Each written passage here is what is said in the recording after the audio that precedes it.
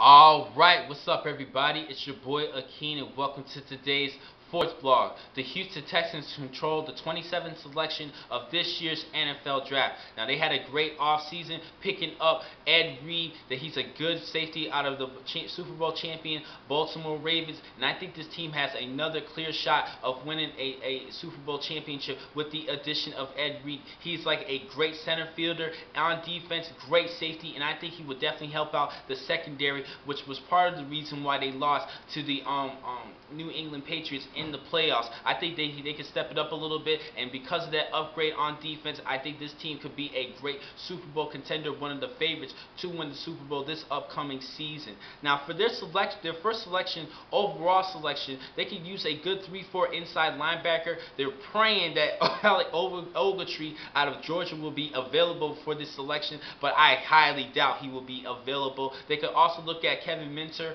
from LSU or Manti Te'o. Pray that he's still available. I think that between the three players, I think Te'o and Alec Ogletree will be out for this selection. They can go with Kevin Minter out of LSU, but I really think they could use picking up a good receiver opposite of Andre Johnson, and I really think they should go with a little bit of a wild card pick for this one. Robert Woods out of USC. He had a very productive year as a Trojan, a little bit overshadowed and overlooked because of wide receiver Marquise Lee. He was actually now the number 2 receiver when Marquise Lee started to get that swag a little bit and more confidence. Marquise Lee was the Biletnikoff Award winner, given to the nation's best wide receiver, and he pretty much overshadowed Robert Woods. But I still think Robert Woods is a great receiver, even though USC came from a down year and that kind of dropped on Robert Woods' draft status, but I still think he's a tremendous player and a good compliment to Andre Johnson. Now another player that they can go with, and I think a lot of people might argue with me a little bit about this one, is Keenan Allen out of California.